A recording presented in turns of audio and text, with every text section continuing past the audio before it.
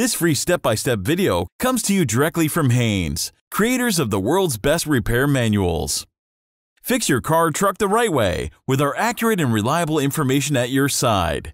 You can complete more than 200 jobs on this vehicle when you purchase the complete online manual at Haynes.com. Cabin air filter replacement. Open the door and pull the hood release lever, located just above the driver's side kick panel. Slide the hood safety latch to the left, then raise the hood upwards. Depress the locking tabs and remove the air inlet grill from the cowl cover. Open the filter door by lifting the forward edge of the filter carrier upwards, then pull up on the cowl panel until the door can be fully opened. Remove the filter element from the housing, making note of which way the airflow arrows are pointing. Install the new filter in the correct orientation with the airflow arrows pointing towards the rear of the car. Make sure the filter is seated evenly in both tracks in the housing. Lift the cowl panel up slightly and snap the carrier forward edge down into place over the filter.